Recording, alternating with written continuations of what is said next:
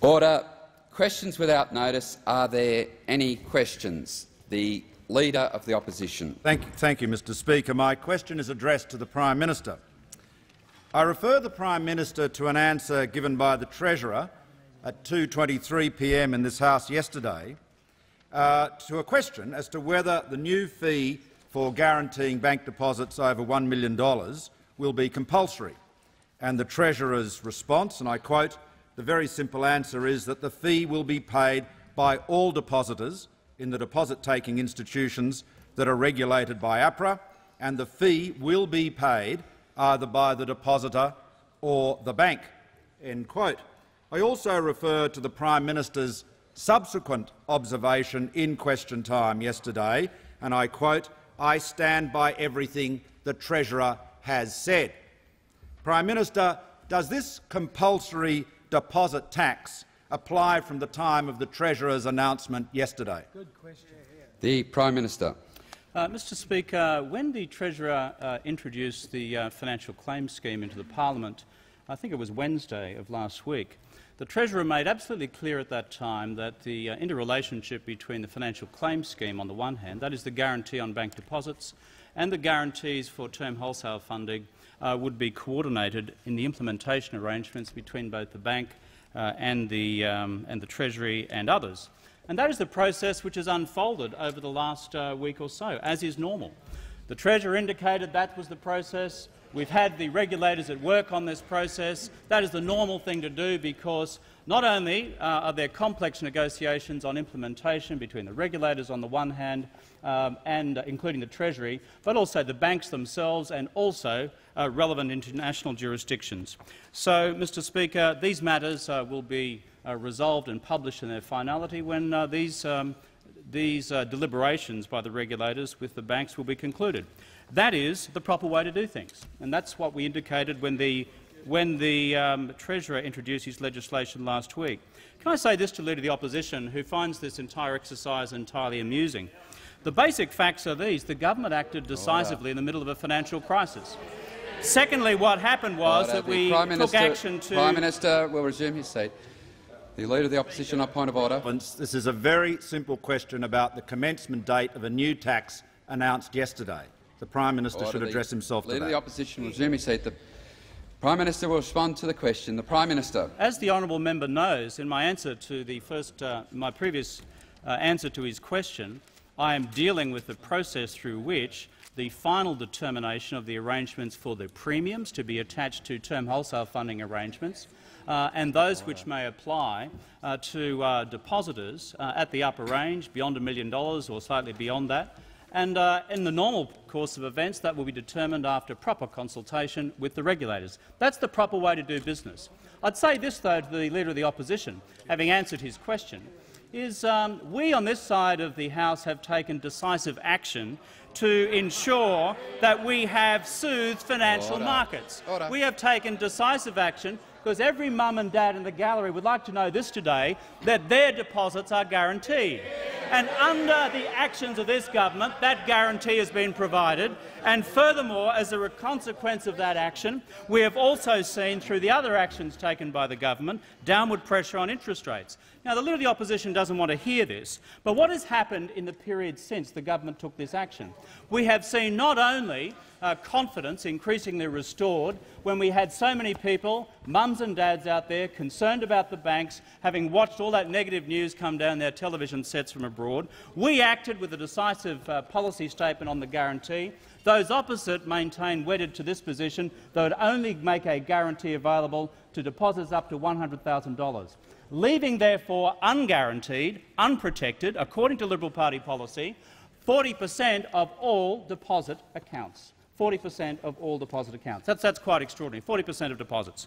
And so what I'd say to those opposite is very simply this, that on this question, those opposite need to reflect long and hard on the consequences of the actions which the government has taken in providing confidence to mums and dads out there in the community. Secondly, can I say this? On the question of the impact which these decisions by the government has had on the banks, Look what's happened with interest rates in the last week or so. We've had all 4 major banks bring down interest rates by between 20 and 25 basis points. And if you look at the statements which have been put forward by the NAB and by the ANZ, what have they said? They've said, this is the NAB, policy measures announced by the Australian government earlier this month have started to have a positive effect. We hope to be in a position where we can pass on further interest rate cuts to our customers. That is a direct consequence of what the government has done. Unwelcome news on the part of the Leader of the Opposition. I would say a good piece of news when it comes to those out there with mortgages. Listen to what the ANZ Chief Executive Officer has said. We are pleased to deliver on the promise we made in January to pass on reductions in funding costs as we see market conditions easing. Then he goes on to say, policy measures both here in Australia and around the world have restored some confidence in the global investment community, and this is resulting in an easing of high wholesale funding rates." Unquote. These are the concrete actions which have flowed as a consequence of what the government did Sunday a week ago. The Leader of the Opposition, out there with his own policy on guarantees for deposit, up to $100,000 but not beyond that, leaving everyone else out there without guarantee. On the one hand, that's his approach. Our approach, strong, decisive action, which has not only helped in terms of confidence in the general community, mums and dads concerned about their deposits, but also in terms of the cost of finance for mortgages.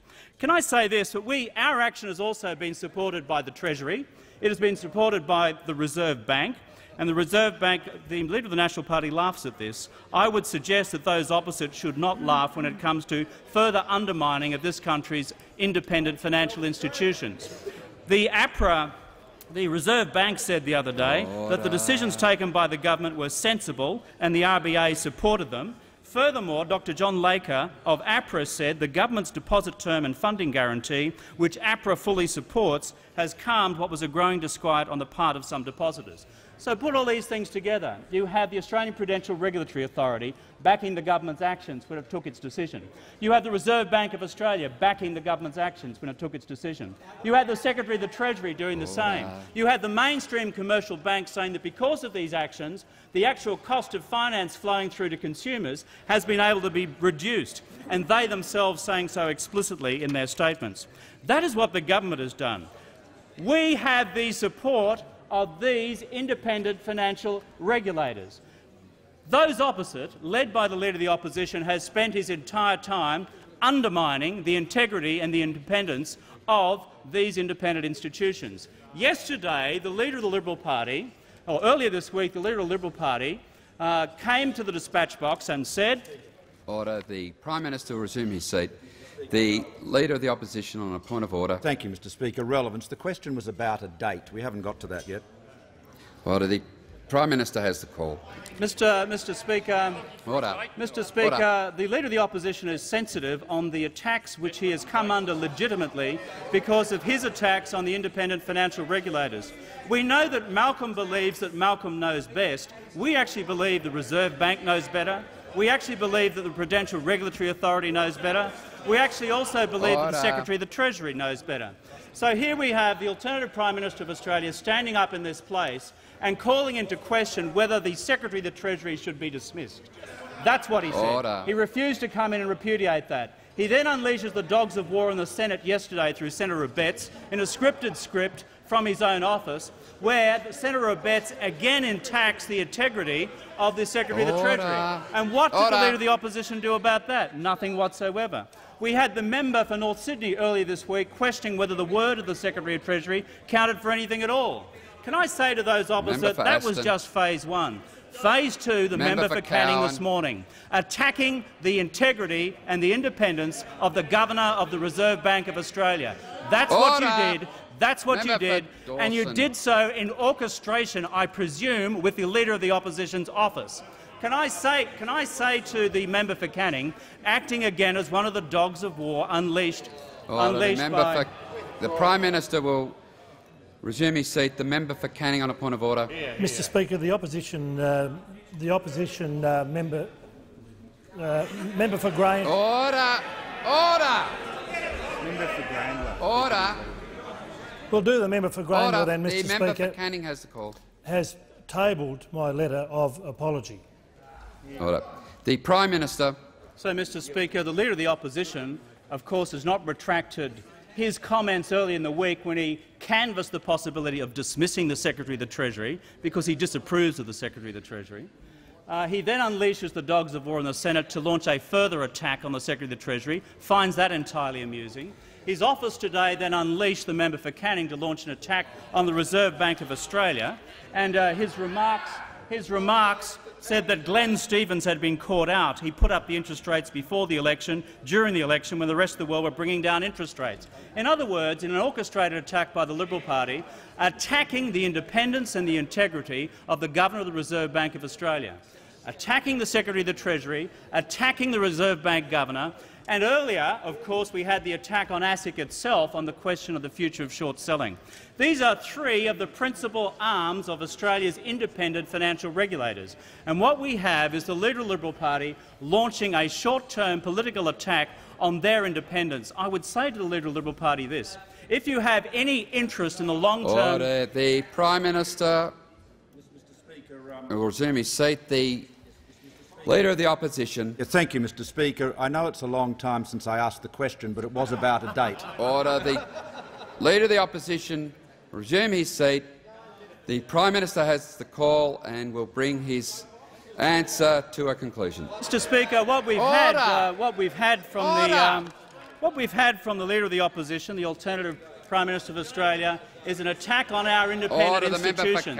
The Leader of the Opposition, Malcolm Turnbull, so arrogant, so out of touch and now so out of control that he can't even bring himself to support the independent financial institutions of Australia in the midst of a global financial crisis. I conclude with this. In a global financial crisis— I would say this to the Leader of the Opposition. In the midst of a global financial crisis, leadership requires supporting the independence of our financial and economic regulators. I say the abandonment of leadership, as you have demonstrated, lies in taking short-term political potshots at them. I would say to the Leader of the Opposition, get behind our independent regulators, support the confidence that we need in this economy for the future, rather than simply pandering to your own short-term political advantage. Arrogant, out of control, out of touch. Before giving the call to the member for Flynn, I inform the House that we have present in the gallery this afternoon Mr Clarry Miller, a former member for Wide Bay and a former, and might I add, respected Deputy Speaker of this House. To Clarry, I say on behalf of the House, I extend to you a warm welcome. The member for Flynn. Thank you, Mr Speaker. Mr Speaker, my question is to the Treasurer. Will the Treasurer outline for the House why it is so important that confidence in the regulators is not undermined in these uncertain global times? The Treasurer. Yes, I thank the member for his question, Mr Speaker, because in uncertain global times, confidence in key economic institutions, in key financial institutions and in key regulators is absolutely paramount. And that is particularly the case given that we are in the midst of the worst financial market crisis since the Great Depression, Mr Speaker. And because of that, it is indeed surprising, I think, that the opposition have, over the last 48 hours, gone out of their way to slur some of our finest public servants and to trash some of our finest economic institutions, Mr Speaker. And just think about that for a moment. Given what is going on around the world, why would the opposition choose this time to attack the head of the Treasury, an independent public service department headed by a man who has worked for both sides of politics, has been with that department all of his working life? Why would they do that in the middle of a global financial crisis, Mr Speaker? Now, of course, the Leader of the Opposition was given the opportunity to come into the House and apologise for that attack, but he simply wasn't man enough, Mr Speaker. But what is worse is that because the Secretary-Treasury had the temerity to say that regulators supported the government guarantee on deposits, he had to be trashed. So what happened after that? Well, what happened after that, Mr Speaker? What happened after that? What happened after that was that Senator Abetz in the Senate, a senior member of the opposition front bench, attacked the honesty of the Treasury Secretary in the middle of a global financial crisis. And he certainly didn't apologise, Mr Speaker. And of course, what has happened today? What happened today was something far worse. They sent out the member for Canning to attack the Reserve Bank governor personally. That's what they did, to accuse the Reserve Bank governor of political bias because he put up interest rates prior to the last election. The Treasurer resume his seat. The Treasurer resume his seat. The member for Canning on a point of order. Mr Speaker, it is not relevant for the minister, after an apology has been tabled, to dredge up the same issue again. Order. Order. Order. The member for Canning has other avenues of recourse in the chamber, but I do note that this has been an occurrence that's occurred to other members, especially when they're members of the opposition, where despite actions being taken by them or corrections being made, the comments have continued. And I just make that as a notation, but I simply say to the member for Canning has other courses of action in the chamber to address the problem that he perceives that he has. The Treasurer. Is it the Treasurer? Yes, Mr Speaker. The member for Canning not only attacked the Reserve Bank governor for political bias, he then accused him of creating chaos in the Australian economy. That's what he did. And I'm pleased he's had the sense to come into the House and to apologise. But that's not enough. What is required is a complete repudiation of his statements by the Leader of the Opposition. That is what is required. And what is required is an apology from the Leader of the Opposition for the slurs that have been cast on the Treasury Secretary and for his personal attack on the Treasury Secretary, Mr Speaker. That is what is required. But you see, the Leader of the Opposition said this financial crisis had all just been hyped up. It wasn't all that serious. Don't worry about it. Don't worry about its impact on the stock market. Don't worry about its impact on our financial institutions. So I guess he wouldn't be worried about the independence of our regulators or the independence of our Reserve Bank. We on this side of the House strongly support the regulators. We strongly support our impartial public servants, and all sides of the House should be doing this at a time of global financial crisis. The Leader of the Opposition. Thank you, Mr Speaker. My question is to the Prime Minister, and I refer the Prime Minister to advice from the Governor of the Reserve Bank to the Treasury Secretary, Dr Henry, on the 17th of October, in which the Governor said, and I quote, "Not only must there be a cap, but the lower the better." Given this advice, does the Prime Minister agree with the Treasurer's statement on national television 4 days later, on the 21st of October, when he said, and I quote, "The Reserve Bank is not arguing for a cap"? The Prime Minister. Mr Speaker, as I indicated in my answer to the Leader of the Opposition in his first question today, the process in which the Reserve Bank and the other regulators, including the Treasury, have been engaged since Sunday a week ago has been to resolve the implementation detail of, first of all, the premium to be attached to the term wholesale funding arrangements for the banks, and secondly, to resolve the implementation arrangements concerning the deposit guarantee.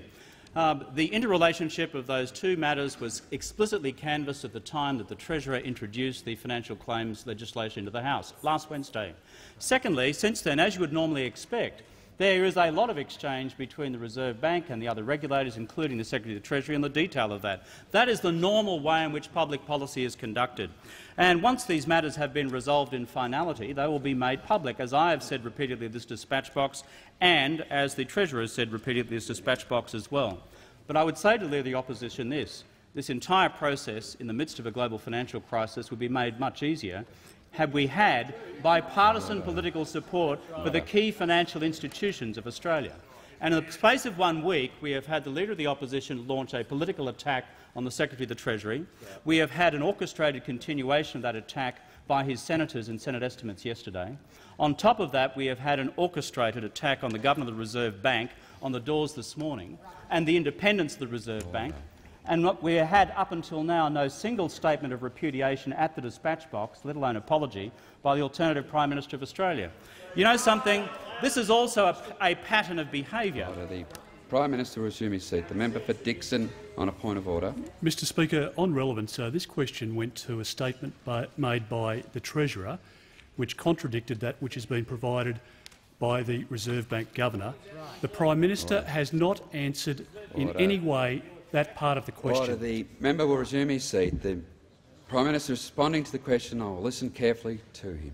The Prime Minister. Mr Speaker, in my answer to the question, I said that these matters will be determined when the regulators have concluded their discussions internally and with the banks and with other relevant financial institutions when it will be placed in the public domain. That goes to the substance of the question which has been asked. Secondly, I have said that the entire process— Order. The Prime Minister resume his seat. The Leader of the Opposition on relevance. Mr Speaker, the question asked yes, it is relevance. I'm complaining about lack of relevance. The question asked the Prime Minister to address a statement by the Governor of the Reserve Bank and a statement by the Treasurer. What he's doing is giving another lengthy description of his long process. The Leader of Opposition will resume his seat. The Prime Minister is responding to matters that were related to those comments. The Prime Minister. Well, the Leader of the Opposition may be unhappy with the answer. He normally is when it doesn't suit his short-term political purposes. Order. But what we're on about on this side of the House is the long-term interests of the economy of this nation, and that's the difference. And I would say to the alternative Prime Minister of the country, as he would describe himself, that one of the qualifications for office in this country is to support the independence of our financial regulators.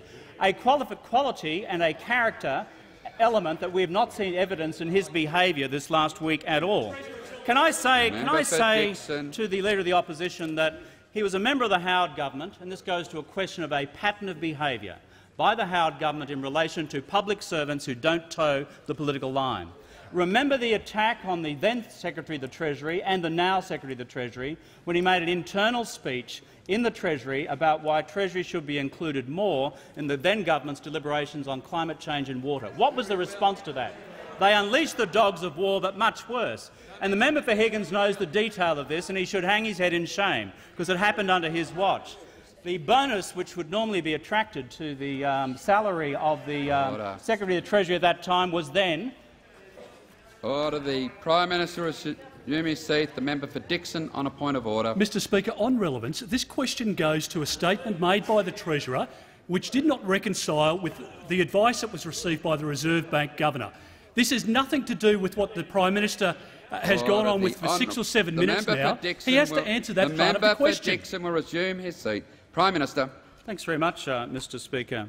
And so the independence and reputation of our financial regulators is key and critical to each of the matters which the Leader of the Opposition has raised in his question today.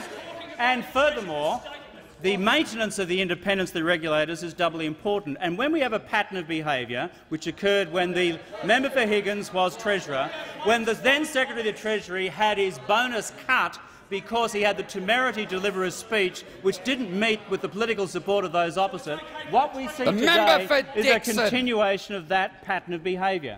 This government has a great relationship with the Treasury. The Prime Minister resume his seat. The member for Ryan. Mr Speaker, relevance. Member for This is Ryan, absolute diatribe. Sorry, what was that comment? No, what was the other bit?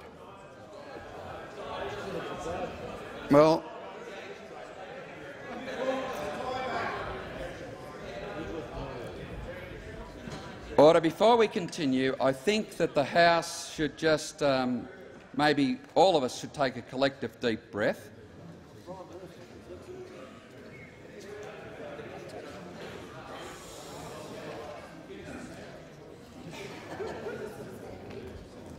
I think that this illustrates the fact that perhaps both sides have not yet quite used to that they've swapped sides, and that there is not a real will to change the nature of question time, and that it might be something that if people are aggrieved around the House, that they might think about whether they would like the Procedures Committee to look at these matters.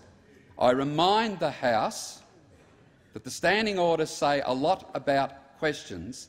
They say one particular statement about answers, and that is relevance. The relevance does not have to be interpreted by some specificity in the eyes of the questioner, and that has been the case for some long time. The Prime Minister will respond to the question and we will get to a conclusion of his answer. Thanks very much, Mr Speaker. So on the matters raised by the Leader of the Opposition in his question, as I said before in the earlier part of my answer, the final detail of the premiums which will be attached to term wholesale funding and those which attach to the guarantees for deposits will be released once the regulators have properly concluded their discussions with the banks and other relevant foreign jurisdictions. And what I've been seeking to make, Mr Speaker, is simply the associated point. To maintain the integrity of that process, we must maintain and support the integrity of the institutions which are party to that process, one of which is the Treasury. Has the Prime Minister the member for Dixon? Well, on relevance, Mr Speaker, this goes to a statement made by the Treasurer as to whether or not he has lied to the Australian people. The Prime Minister is refusing to answer that part of the question, and it's completely unacceptable that he will not be accountable to this parliament. I will just illustrate, without taking any action on the member for Dixon, that that was not a point of order, and he knows that in the way it was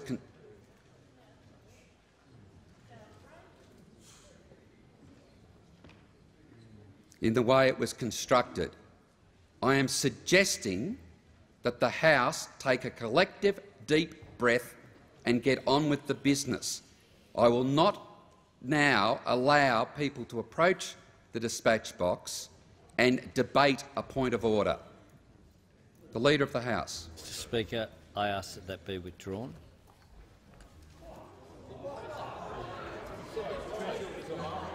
Sorry. In the member for Dixon's what he claimed to be repeating of the question, he did use an expression that should be withdrawn. Member for Barker. I ask the member for Dixon to withdraw. I withdraw, Mr Speaker. I thank the member for Dixon. Prime Minister. Thanks very much, Mr Speaker. We, the government, in our relationship with the Treasury, respect its independence. We respect the independence of the financial regulators. That's very important in dealing with the grave challenges we face in the global financial crisis right now. And my simple appeal to those opposite is they do the same. The member for Ford. Speaker. Mr Speaker, my question is to the Treasurer. Will the Treasurer update the House on his consultations with the financial sector on the implementation of the retail deposits and wholesale funds guarantees? The Treasurer.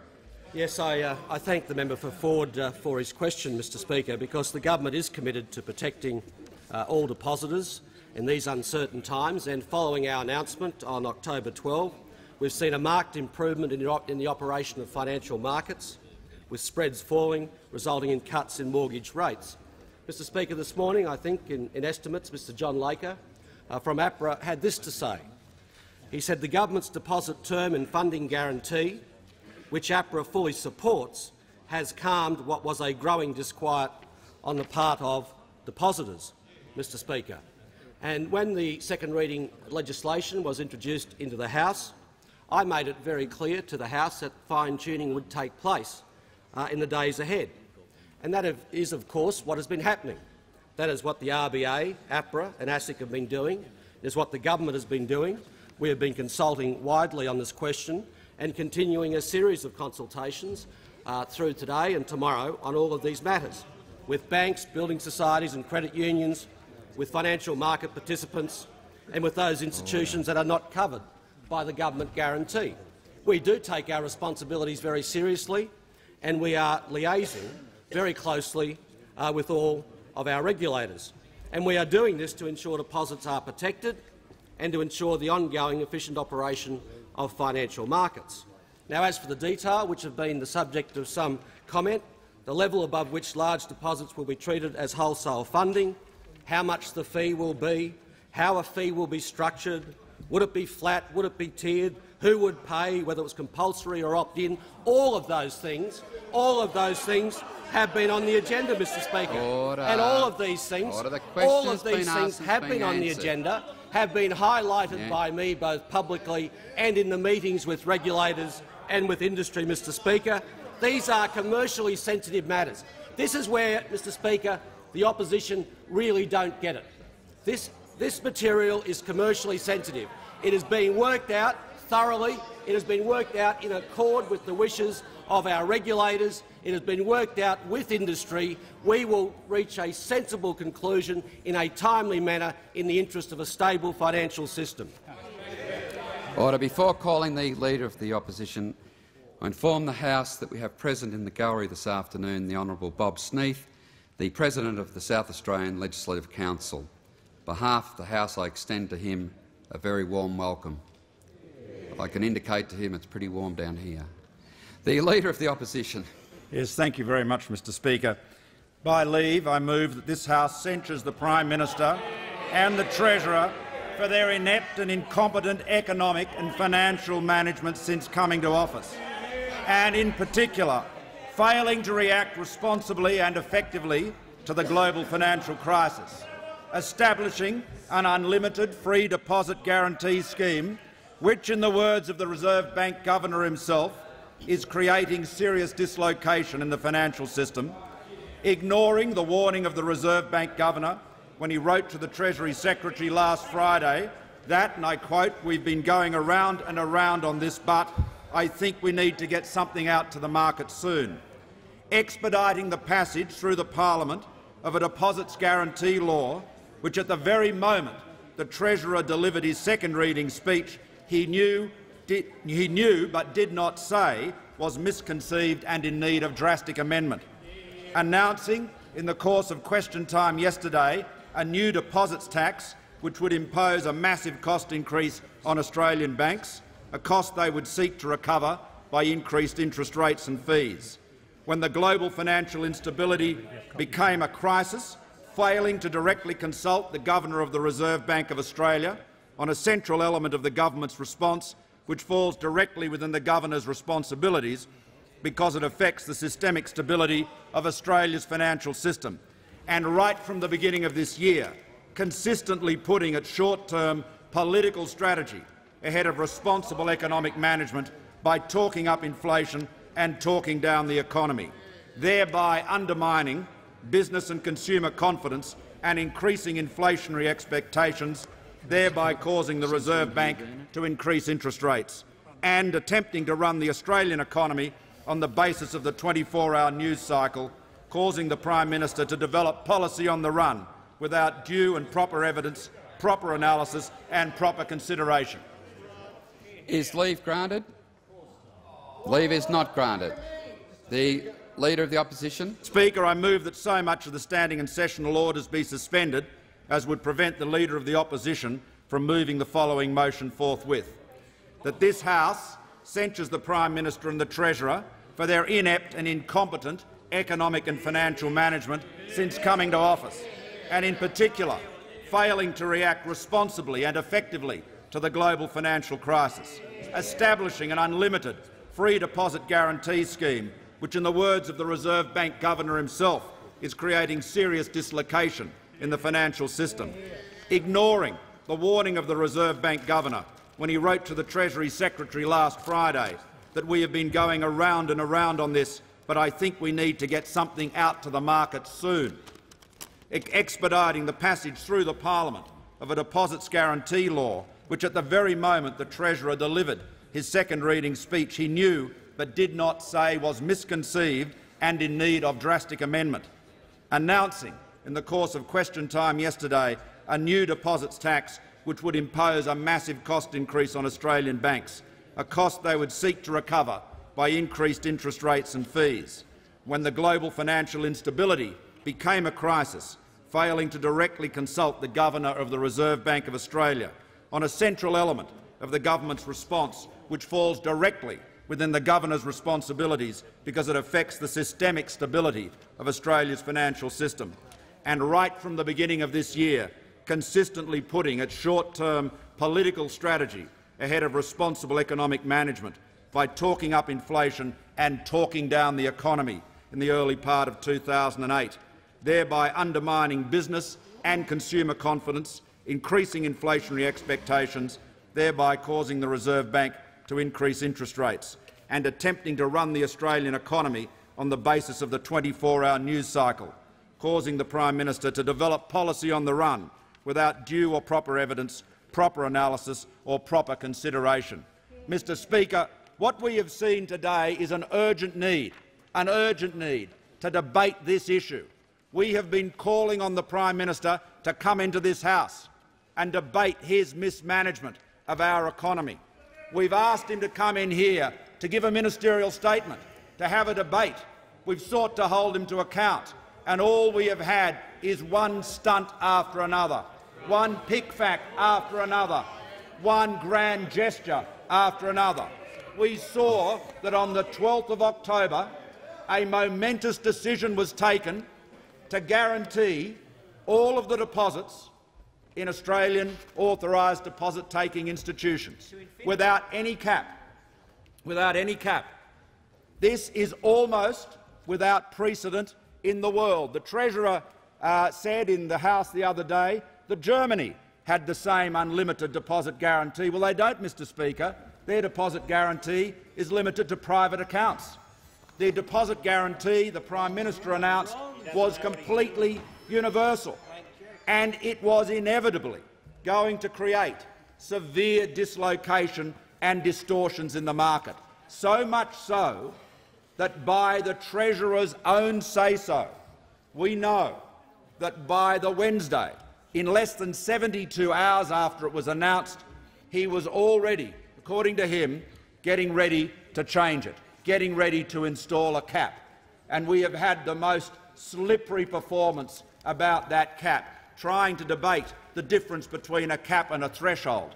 What we've seen, plainly, is that any deposit guarantee will distort the market to some extent. If you provide some classes of funds, some classes of institutions with a guarantee, they obviously have an advantage that others do not. And that is why, around the world, deposit guarantees are set at levels that are designed to provide security and comfort to households and small businesses. That's why in the United States for many years it's $100,000. It's been raised to $250,000. In the UK it's £50,000 and so forth.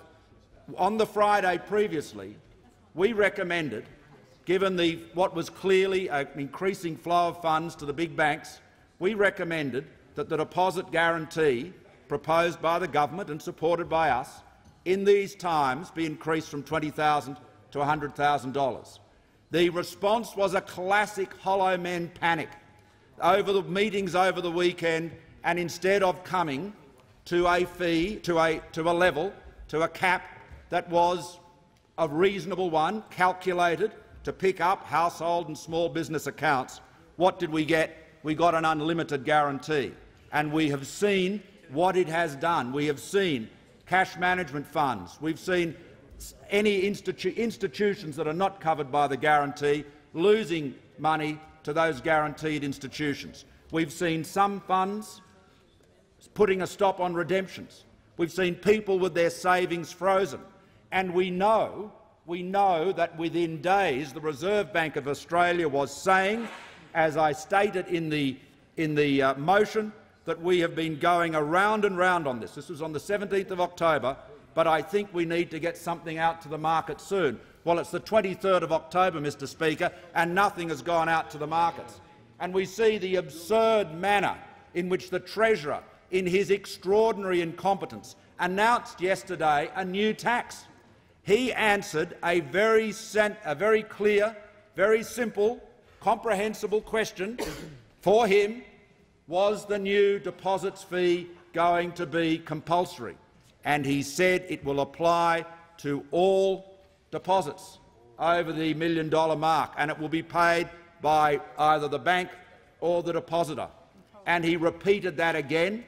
He said he didn't apologise for it being compulsory. He said he wasn't going to give the banks a free kick. Oh, not the Treasurer, no. He wasn't going to do that. The Prime Minister endorsed him. And then, when we asked the Prime Minister today another clear question, when is the starting date of this deposit tax going to be announced, we got a 10-minute and 6-second ramble and not one fact, not an answer to the question.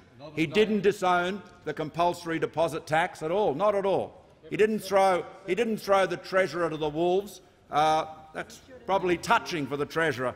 But then, in a subsequent answer from the Treasurer today, there was just a little weasel word slipped in.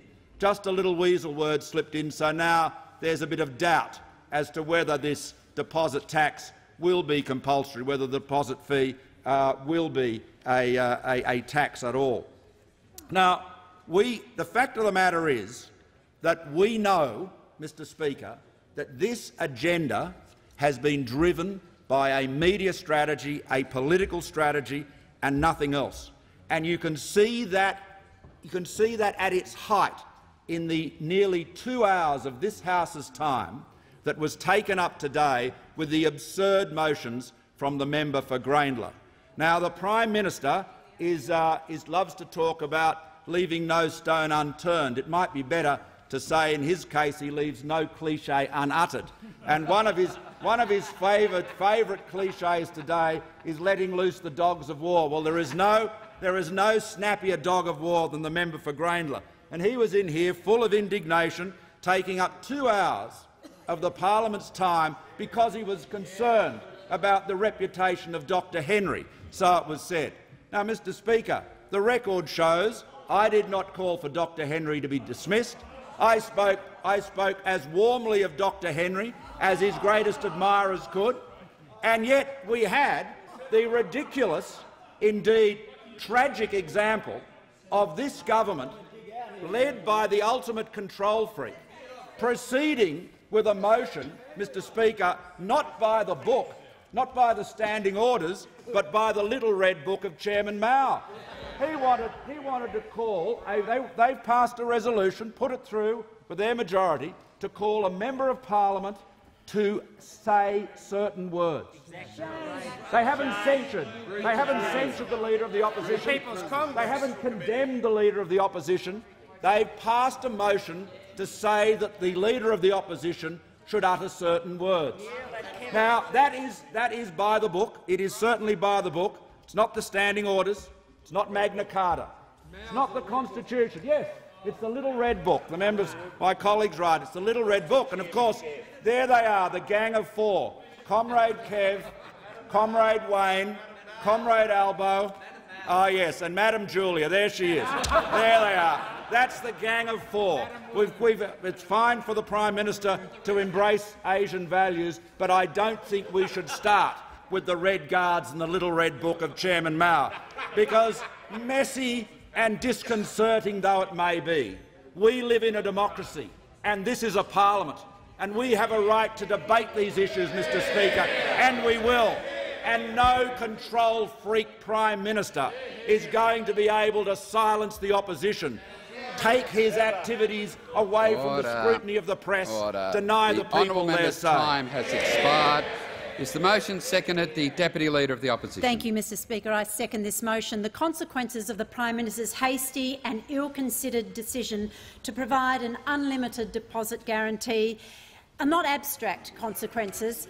They are not abstract. The consequences are being felt by Australians across this country every day since the 12th of October, and that is why we need to debate this matter now in this House. The Prime Minister has refused to come into the House in accordance with precedent to give a Prime Ministerial statement on one of the most important and significant decisions that a government has made in a long time. And yet this Prime Minister has refused to even grace the parliament with his presence to speak about the decision made on the 12th of October, which is now having such serious consequences in financial markets across this country.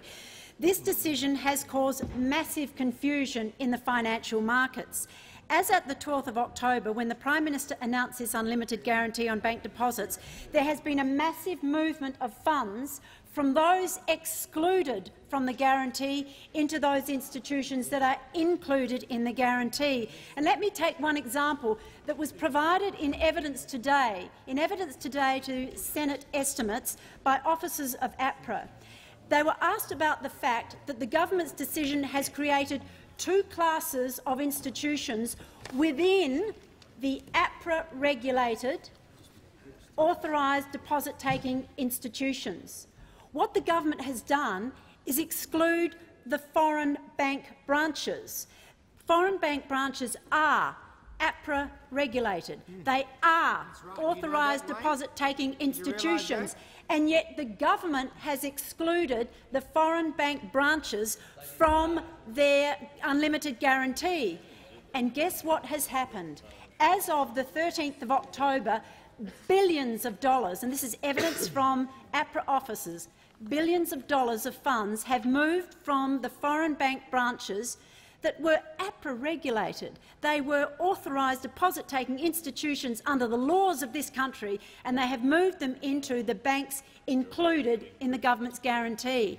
Now, what this has meant is that the funds, and we're not talking about abstracts here, we're not talking about some foreign investments here. What we're talking about are the funds, the investments and the savings of ordinary Australians, because these institutions hold aggregate funds. They hold pools of investments and savings from mums and dads and small businesses and superannuants and self-funded retirees across Australia. And because these banks were left out of the guarantee, they believed that they could not offer the confidence to these people that banks with the guarantee could offer, so they have moved billions of dollars of these people's money into those banks included in the guarantee. Okay, so what happens yesterday?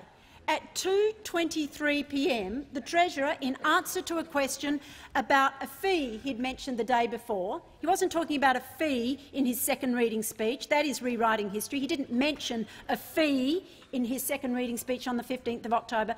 What happened yesterday is that the Treasurer announced a new and compulsory deposit tax on all the deposits that are now in the banks included in the guarantee. The Treasurer made a fundamental mistake, of course, as he has in so many answers to so many questions. He said it would apply to all deposits in APRA-regulated institutions, but in actual fact he forgot that he's already excluded some APRA-regulated authorised deposit-taking institutions from his guarantee. But OK, we've now got billions of dollars of funds that have flowed in from the 13th of October into particularly the big four banks and other banks.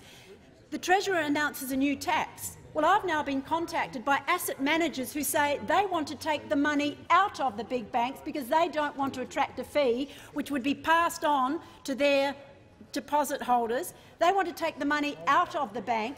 Is that an intended consequence, to take money, to take deposits out of the big banks? Was that an intended consequence of the announcement of a new tax?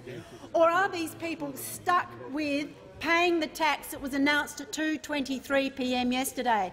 Well, the Treasurer hasn't resolved from that. The Prime Minister took 10 minutes to answer a question, and not once did he say that this tax was not compulsory, nor did he say that it wouldn't apply from 2:23 p.m. yesterday. So the Australian public must assume that this new tax on their deposits, when they were told that it was going to be free of charge for the guarantee, they now find that their savings will be subject to a new tax. I ask the Prime Minister, does this mean that the savings of ordinary Australians will now be diluted by the fact that they must pay this tax? The honourable member's time has expired. The question is that the motion be agreed to. The Prime Minister. Thanks very much, Mr Speaker. I noted with some keen interest the statement by the Leader of the Opposition today in reference to the Secretary of the Treasury. He said that his remarks about the Secretary of the Treasury at the dispatch box the other day were the warmest remarks that could be made of Dr Henry as he could. The warmest remarks he could make of Dr Henry as he could. It's strange when you make such warm remarks that in the process of this extension of warmth you then threaten to sack them. That is a strange expression of warmth in the part of the world that I come from. And can I just say to the Leader of the Opposition that whether it's the Secretary of the Treasury, whether it's the Governor of the Reserve Bank, whether it's ASIC, whether it's the other regulators, the importance of the independence of these financial institutions goes to this country's long-term economic interests. And what we have had here instead from Malcolm Turnbull is a man prepared to slur our economic institutions during a global financial crisis just to pursue his own personal political interests. What we have had here is arrogance, what we have had here is recklessness, what we have had here is a lack of control. For some time we have said in this place that the Leader of the Opposition is out of touch. Remember what he has said about interest rates, a mere 25 basis point increase interest rates, something which people have become over-dramatised about. Well, that's out of touch. But what we've seen, something remarkable in the last week, is not just out-of-touch behaviour, but in fact behaviour which is out of control. Prime Minister, order. The Prime Minister resume his seat. Order. The member for Sturt on a point of order. Mr Speaker, with due respect, the suspension motion is very clear in its terms.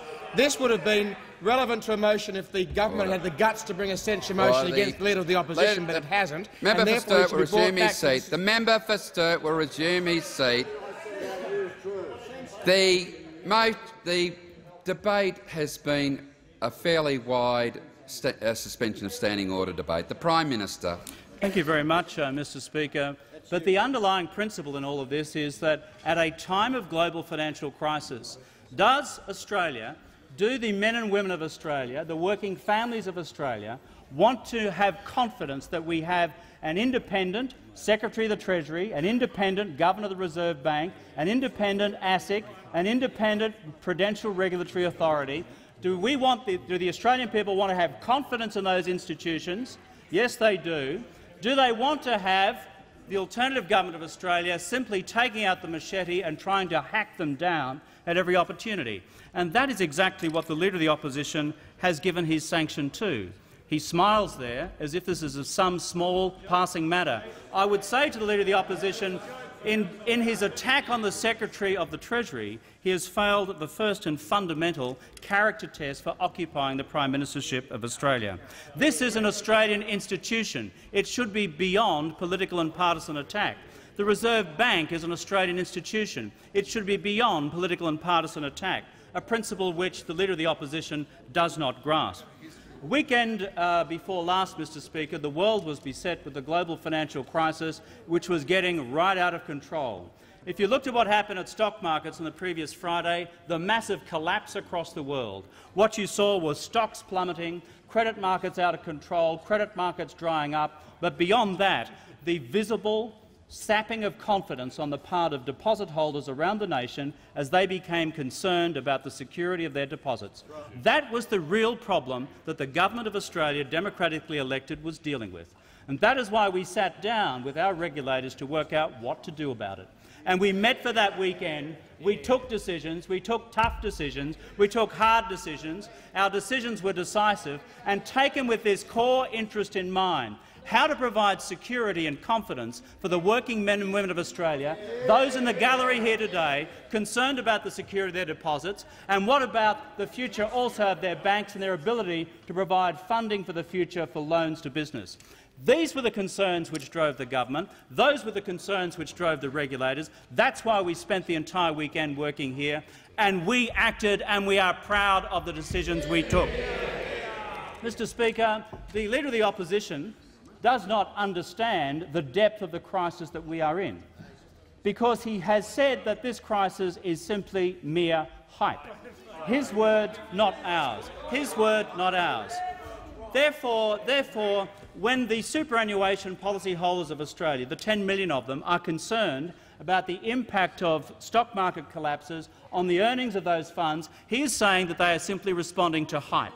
He is saying to those pensioners out there who are in need of extra support at this time that they are responding to mere hype. He is saying that those concerned about the security of their deposits in banks were responding to mere hype. Can I say to the alternative Prime Minister of Australia, fear and anxiety are not the product of hype. Fear and anxiety are the product of the events that they saw unfold across their television screens across the world, and they were looking for governments and responsible political parties to show leadership and to act. This government did so. This government is proud of the action that it took, necessary to deal with the reality of the crisis that we were confronted with.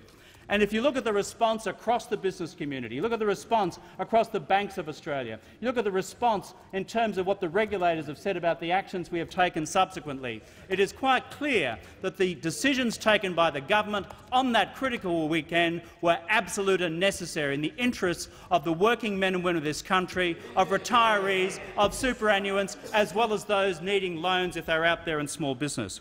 Not just that action on deposits, the action also for the term funding arrangements for our major retail banks, and on top of that, of course, a $10.4 billion economic security strategy for the future, delivering additional help and support for pensioners, for families, and to assist those out there in the hard business of trying to fund the purchase of their first home. Mr Speaker, that is our policy. We stand by it and we are proud of it. What is the policy of the alternative government of Australia on the guarantee on deposits? What is it? 5 times last night on television, and they all bury their heads at this moment, 5 times on television last night, the alternative Prime Minister of Australia was asked this question: what is your policy on guaranteeing the deposits of the men and women of Australia? What is it? The member for Dixon. Because what those opposite have said and confirmed most recently, depending on who you listen to on what day, is it may be a $100,000 limit, maybe not, depending on the weather, depending on the day, depending on the spokesman. I would say to the Leader of the Opposition, the Australian people want certainty at this time. They have a clear decision from us, which is to provide certainty of guarantee of deposits for the future. That is our policy. We have announced it, we stand by it and we defend it, and it is supported by the regulators. We turn to the alternative government of Australia, and they don't only just walk both sides of the street, but when challenged repeatedly to name a number, name a limit, name a condition, they cannot do so. I would say to the Leader of the Opposition, again, if he seeks to occupy the Prime Ministership of this country, having a clear position on something as basic to the mums and dads of Australia as whether or not their deposits are going to be secure in the bank is the first ask of leadership, a test of leadership. The Leader of the Opposition has failed. Mr Speaker, the government has also been acting domestically and internationally, because in terms of dealing with the confidence crisis which exists across our country and beyond, we are dealing with the problem of financial regulation at home and abroad. We are dealing with the problem of economic growth at home and abroad and jobs. We're also dealing with the harmonisation of policies across the globe.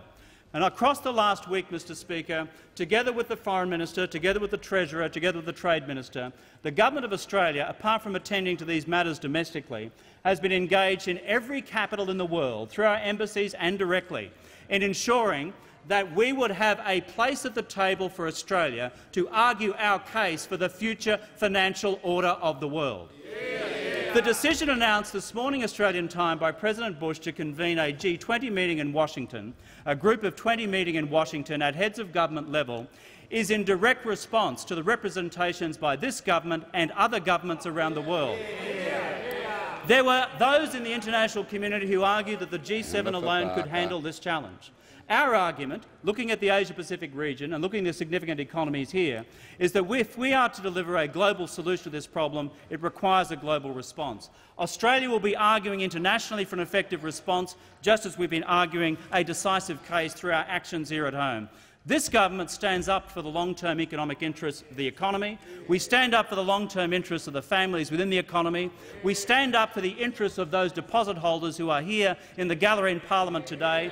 We stand up for pensioners. We stand up for families doing it tough, for those who are seeking to buy their first home.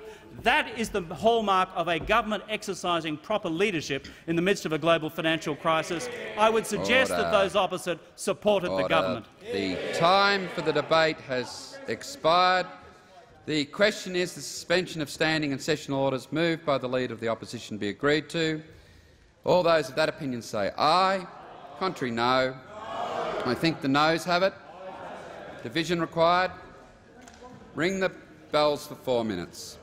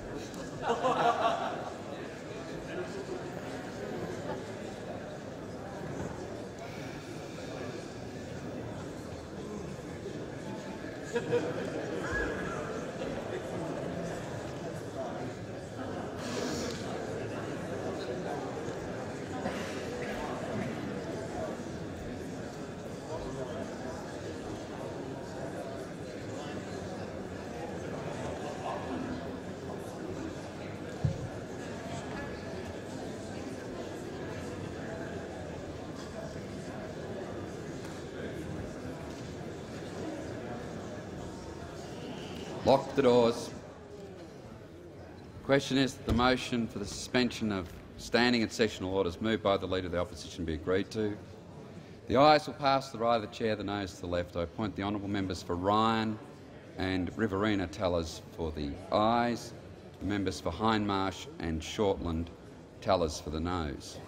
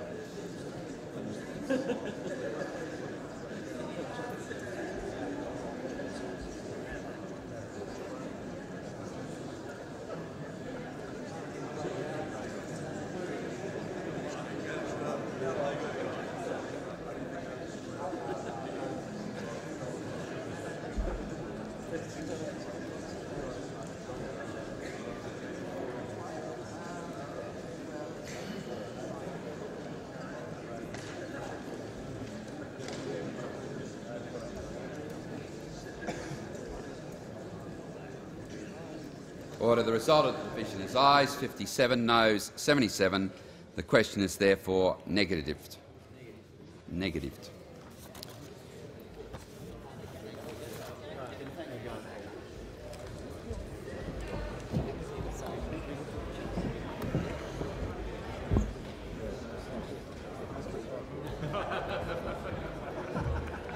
The Prime Minister. Mr. Speaker, I ask that further questions be placed on the notice paper.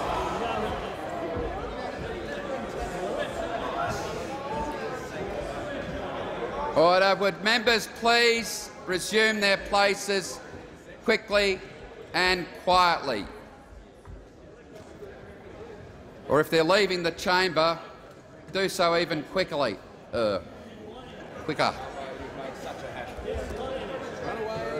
Order. The Leader of the House. Speaker, I have a question to you. Leader of the House. Mr. Speaker, earlier today in the House of Representatives, while I was at the dispatch box, I was approached from behind by— Leader of the House has the call.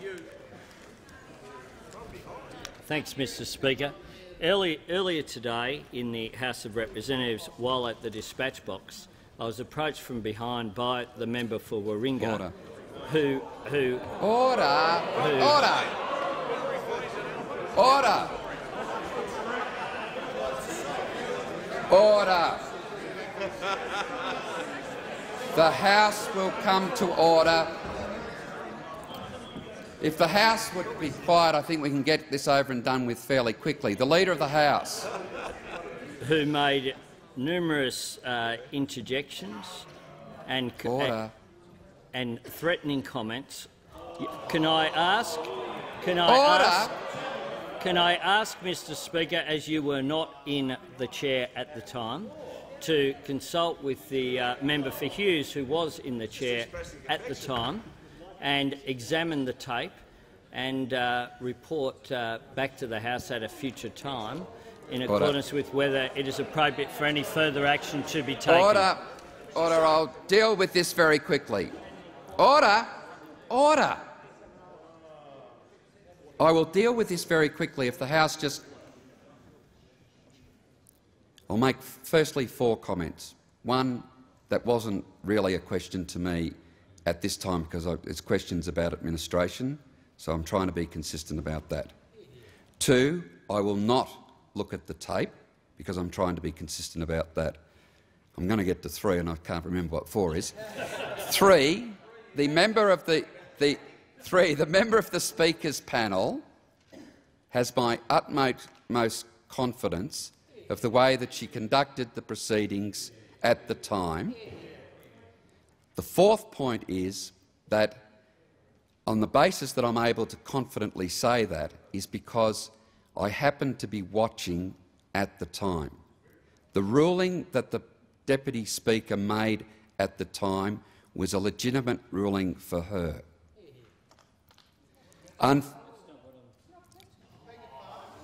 If the 2 ministers want me to deal with this, they will remain quiet because I would not wish them to preempt what I'm about to say because I may not say it.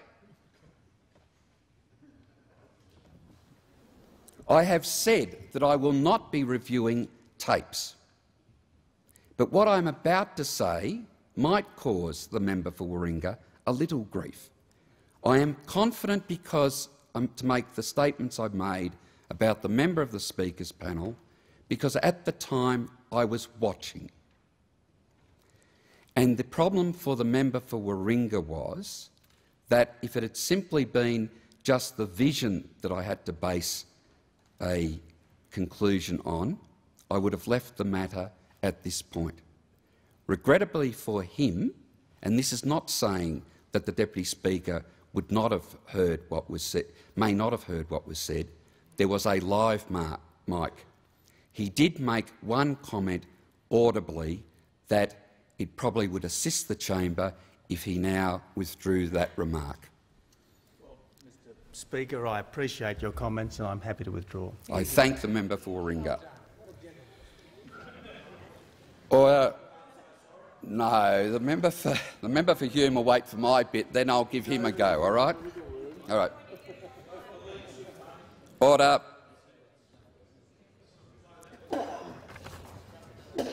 Order. I just want to.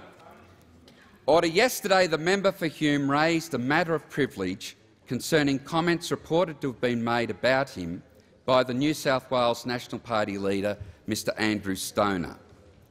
The member claimed that the words used by Mr Stoner represented a threat against him and an attempt to interfere with his ability to perform his duties as a member. Any attempt to threaten a member with a view to influencing the member's performance of his or her duties as a member is a serious matter and can be punished as contempt if it is found to constitute improper interference. I have examined the media articles in relation to the member of Hume's complaint. It is clear that the words reportedly used by the Leader of the Nationals in New South Wales are undesirable.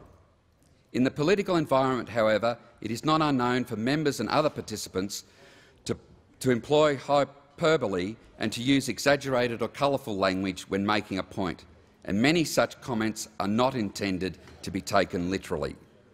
Having regard to the political context in which the comments were made and to the desire over many years now that the House's power in respect to matters of contempt should be used sparingly, I am of the opinion that precedence should not be given to a motion on this occasion. I note that the member for Hume has also taken the opportunity through the media to respond to Mr Stoner.